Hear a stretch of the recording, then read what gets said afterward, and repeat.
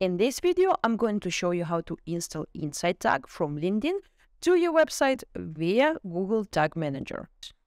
We are in LinkedIn Campaign Manager, and in order to get to your Insight Tag, you need to click on Analyze, and here you will have Insight Tag, website demographics, and conversion tracking. So Insight Tag is right here. Just click on it. You will get this screen with 3 different options how to install your tag. You can either install it yourself, so just manually install that on any of your web pages. So by clicking here, you will see this code. You can just copy the code and then paste it to your website directly. You can send the code to your developer, or you can use a tag manager. And by tag manager, they mean a lot of different tag managers. So there is an option for a Google Tag Manager right here. They actually provide you with all the information that you need to know in order to install that tag into your Google Tag Manager yourself. So first of all, you need to have a tag manager. It needs to be installed on your website correctly, and then in order to implement your Insight Tag, you need to do these steps. We are in the Google Tag Manager. My Google Tag Manager is already connected to my website. If you didn't connect your Google Tag Manager to your website, just look in Google search how to do it. It's pretty easy. There is a plugin for that.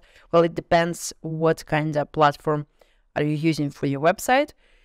Now you just need to choose tags and create a new tag. The next step is to click on tag configuration. You will see a pencil sign on the right and click here.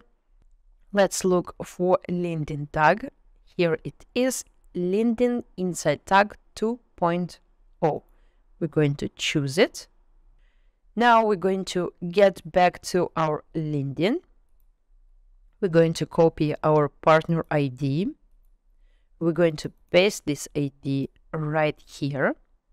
And we're going to choose a trigger. Trigger is where we want this tag to fire.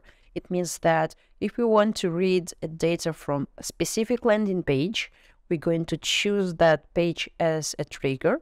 Or if we want to choose our website, like all the pages on our website, we are going to choose view pages, basically all the pages. So in my triggers, I have a lot of different options, and one of them is all pages.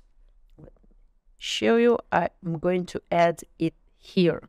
But as I said, if you want to install this tag and you want to track data from a specific page on your website, you can simply add it as a trigger. So instead of all the pages, you're going to choose new tag. And in the new tag, you're going to choose page view. But instead of all the pages, since it's a default option on Google Tag, you're going to click some pages, and you're going to choose page URL from, well, this menu right here. You can choose either contains or start with. I like to choose contains because that way I'm not going to miss anything. And you're just going to type in your landing page URL and save it. In the name of the tag, just say LinkedIn tag and click save.